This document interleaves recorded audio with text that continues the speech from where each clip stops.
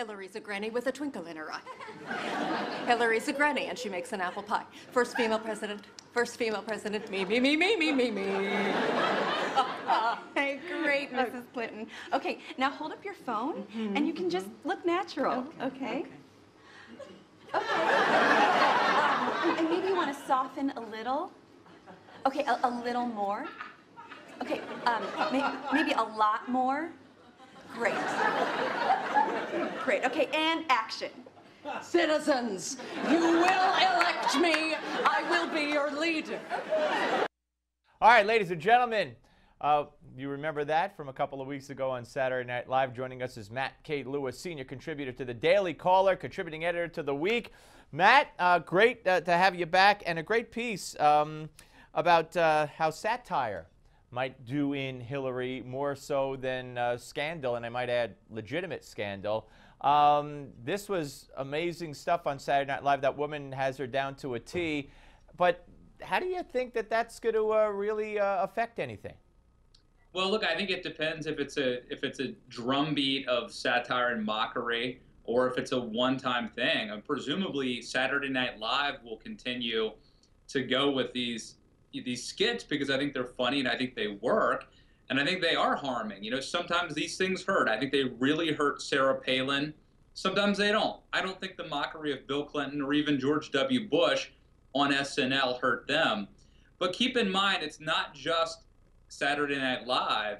It's the entire world now. You know, we saw the week-long debacle of what was Hillary's rollout, with her not leaving a tip at Chipotle, going really overshadowing a lot of other important stories. So I think Hillary may be in for some mockery. And as Saul Alinsky, the famous leftist organizer, said, and I think that mockery is a very potent and probably underestimated weapon in politics. And it's very ironic in a way that you bring up Saul Alinsky, of course, who, if I have my facts straight, actually, you know, we talk about the relationship between, or the influence Saul Alinsky had in Obama.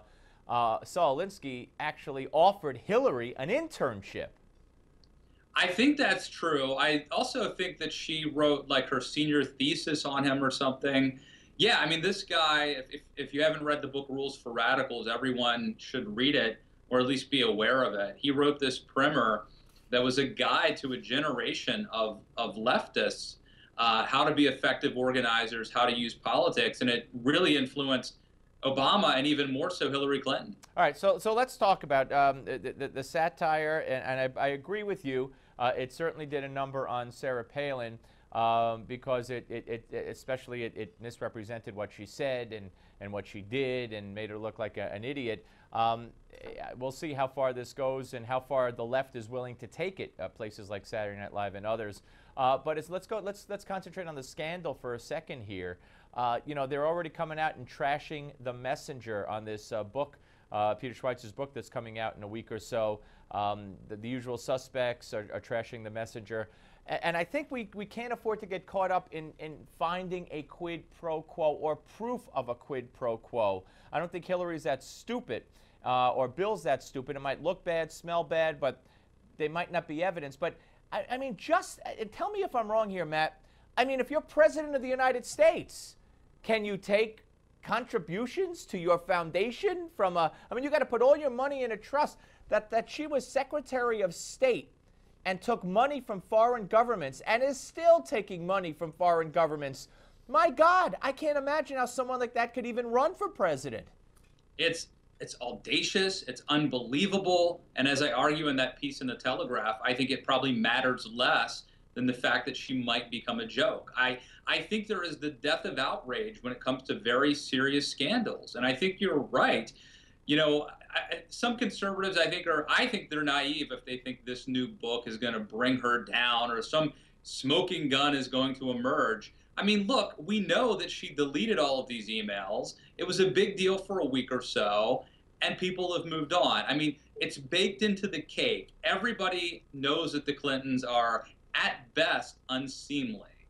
And you either like them or you don't, but the notion that there's going to be a smoking gun that will all of a sudden awaken the American public and they will realize that the Clintons are you know, whatever, unseemly is the polite way of putting it.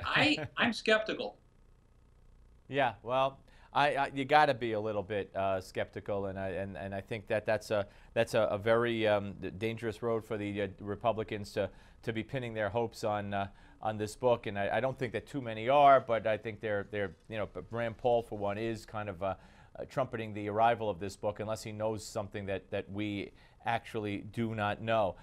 Matt, let me just ask you real quick here. Larry Kudlow, who's on the show today, said that Republicans need to stop what he called their snarky attacks on and the trashing of Hillary because it's not appealing to minorities and women. He said, let her hang herself. Do you agree? Well, I think that, you know, there's a distinction who's a Republican. I think that, you know, political candidates, the way they behave, the demeanor, they have to be very careful how they talk about Hillary Clinton and the way that they approach her. However, I think when it comes to blogs, when it comes to analysts, when it comes to the media, that's a different ballgame. Yeah, he was talking about the candidates, the ones who were just at that latest foray where a bunch of them gathered. I think that's what he was talking about. Hey, Matt, great work as always. Read Matt at the Daily Caller and The Week and wherever else his pieces show up, like the Daily Telegraph. Thank you, sir. Thank you. All right, folks, up next, Ed and Christopher Lucas. I've known Ed Lucas for decades. He's a blind journalist, covers baseball, knows more about it than anybody. He'll be here.